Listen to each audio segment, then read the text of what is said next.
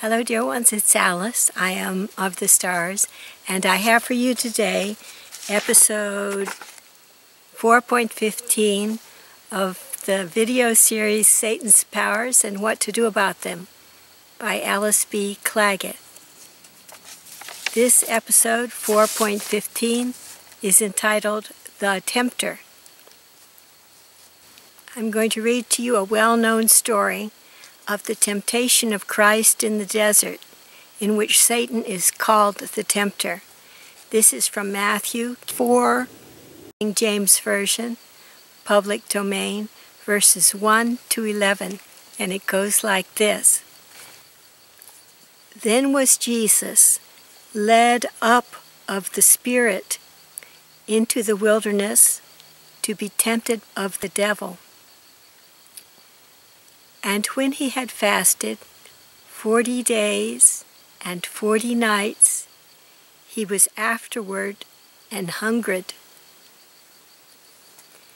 And when the tempter came to him, he said, If thou be the Son of God, command that these stones be made bread.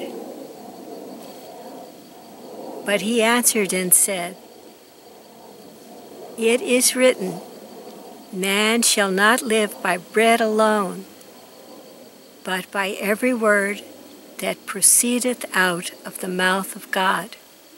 Then the devil taketh him up into the holy city, and setteth him on a pinnacle of the temple,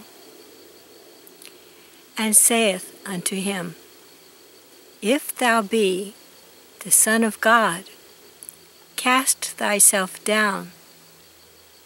For it is written, He shall give his angels charge concerning thee, and in their hands they shall bear thee up, lest at any time thou dash thy foot against a stone.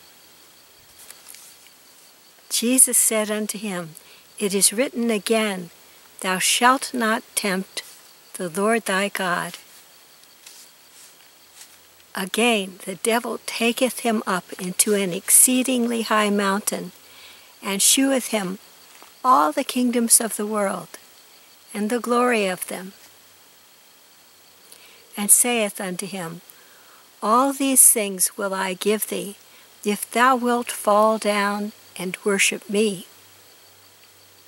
Then saith Jesus unto him, Get thee hence, Satan. For it is written, Thou shalt worship the Lord thy God, and him only shalt thou serve. Then the devil leaveth him, and behold, angels came and ministered unto him. Here's the commentary. Through suggestion to our gut brains, Satan turns us away from God. Satan can tempt any person by offering them worldly power. It might be power over others, as in the case of nation aggrandizing or corporation aggrandizing aggressive acts. It might be ego engorgement. It might be riches, far more riches than we can actually use. It might be sexual advantage. It might be physical robustness or long life. Satan offers that which increases the basic obfuscations of soul light: anger, greed, lust, pride, and attachment or possessiveness. That is to say, he offers the lower triangle considerations that appeal to the gut brain. The final prospect, I feel, for folks duped into satanic bargains looks to be not that pleasant. I have an image for you entitled Satan, the Tempter, approaches Jesus with a stone. It's a painting by Simon Benning during the 16th century, and I found it in English Wikipedia in the public domain. In the blue robe, that's Jesus. And in the red robe with the very strange-looking bird-like feet, that's Satan. And there, Satan is tempting Christ with a rock. You know, deals with the devil are one of the things that can make our life on earth very unpleasant.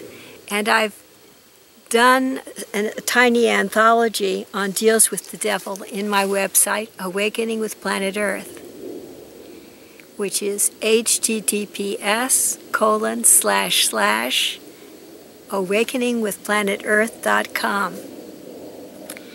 You can go there and search for the title Tiny Anthologies, Deals with the Devil. That's an anthology I compiled and published on 7 February 2021. And I think you'll find many interesting ideas there about deals that sometimes people mistakenly make with the devil. They may be tricked into it, and then they rue the day afterwards. They wonder what could have possibly happened, until finally the soul steps in and says, look, this was a deal that was made through trickery with the devil, and it's up to you to appeal to God to get you out of this trap, this karmic trap. All right, dear ones, that's all for now. May God bless you and keep you safe and be with you through all your days.